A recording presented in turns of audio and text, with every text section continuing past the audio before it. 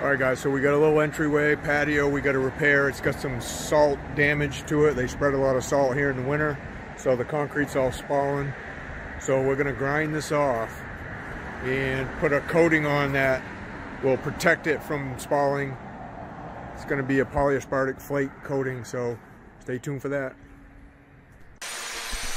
Alright guys, so whenever you repair and resurface any type of concrete, especially a concrete patio like this that gets a lot of salt thrown on it, you got to remove the damaged concrete at the surface.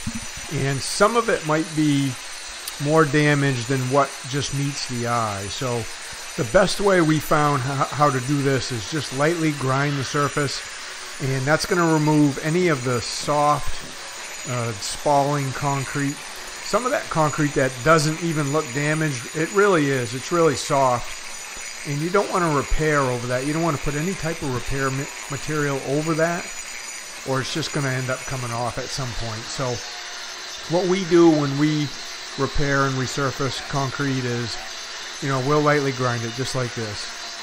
And anything that's intact, that's bonded, or any of the part of that surface that's in good shape, we'll be able to know within seconds of going over it.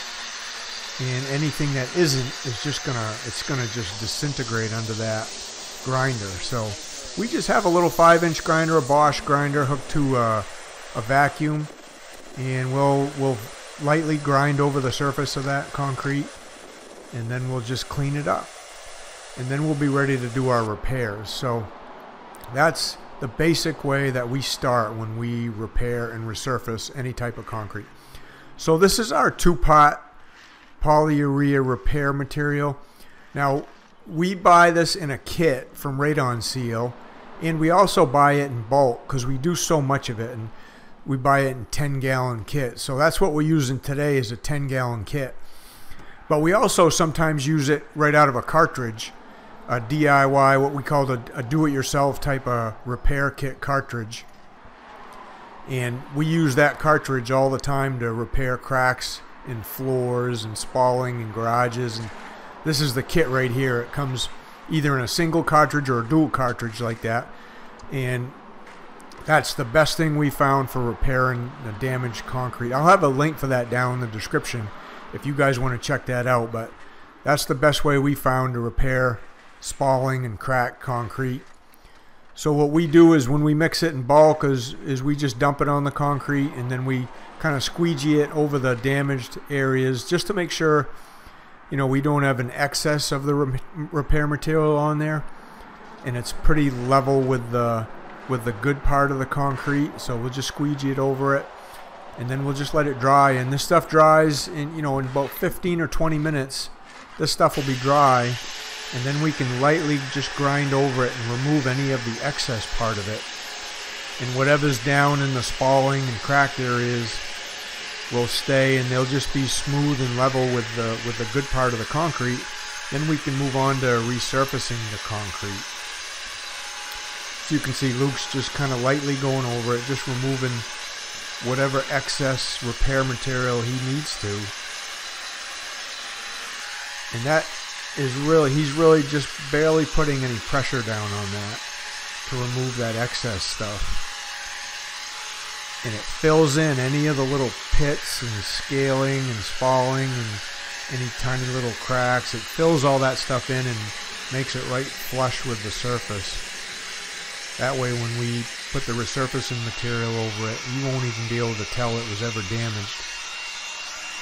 So once we get it all ground off, you can see the areas that it filled in pretty good right there. We'll get rid of any of the dust, we'll blow it off, we'll vacuum it. Whatever we need to do to get it clean. And what Luke is doing in behind Darren's got the DeWalt blower. Luke is kind of just cleaning out those joints, just to make sure the joints look really good, because those had some spalling in them too, so we just filled them in with that repair material. And now we're just lightly grinding them back out to make sure they all look nice and even. So once we get it to that point, nice and clean, now we're going to mix up our repair and resurfacing material. And what we're using today is we're using a 2-part polyaspartic coating. Polyaspartics you can use outside. They're you know, they're kind of like an epoxy. This is a 2-to-1 ratio polyaspartic coating. But epoxies we don't generally use outside. Those are typically an inside type of coating. But polyaspartics like this you can use outside.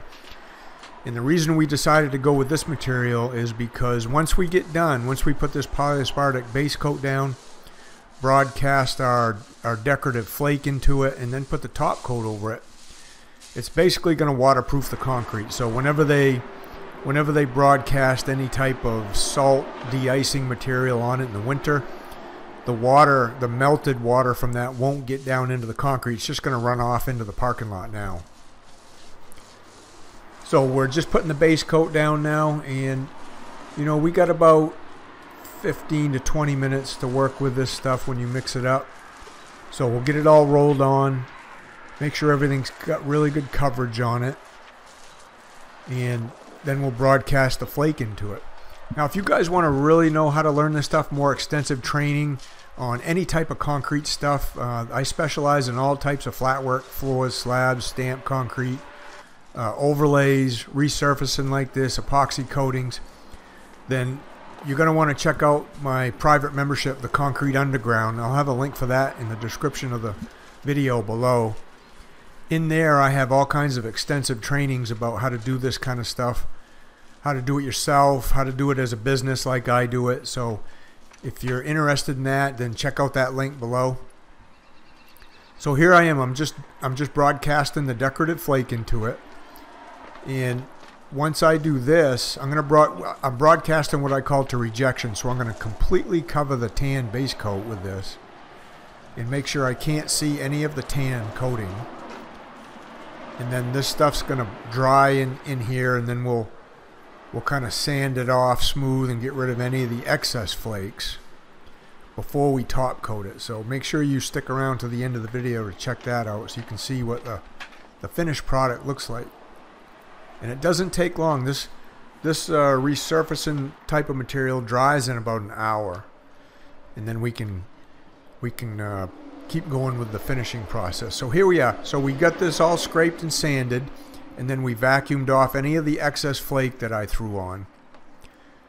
And now what we're doing is we're putting a clear polyaspartic top coat over it, and this is going to protect it, but it'll also waterproof it and keep any type of water or moisture from sinking down into the concrete. And what I'm going to do right at the very end, so it's not slippery, is I'm going to broadcast like a non-slip aggregate onto the surface. So, you know, check that out right at the very end. You'll see what we do to keep this from being slippery. Now this in itself, it does have a little bit of texture to it when we're done. So, I mean, we'll do this type of coating in a garage all the time. You know, we do tons of these coatings in garages, so this is a really good garage floor coating also. But we're gonna go around, we're gonna get this coating put on nice and even so everything looks really good, and then we're gonna broadcast the non-slip aggregate right into the surface, and that's gonna kind of just disappear into the surface, but it's also gonna leave a non-skid kind of texture to it. This is a business here, so it gets used, this entryway gets used a lot. So that's why they got to keep it clear in the winter and make sure it's not slippery. Now I'm wearing special shoes so I can walk right in this. I'm wearing spikes so I can go right back into the coating when it's wet and walk right into it and make sure it's all finished off really nice. So again, I'll have a link for the repair material down below in the description, guys. I'll have a link for this type of coating down below in the description, and then also for the private membership, for the training. If you guys want to learn more about this stuff and about all kinds of other concrete, that link will be down in the description, so you guys can all check that out. But this is the basic way we repair and resurface concrete patios. We could do pool decks like this, entryways. You could do any type of exterior concrete you could use. So here's my Concrete Underground again, guys, down below. How to grow a business, how to stamp, how to pour and finish concrete. That's all down there for you. And thanks again for watching. I'll have a video pop up here to some more repair material if you want to check that out. And then also another way to paint concrete if you want to check that out. You can click on that also. We'll see you on the next one.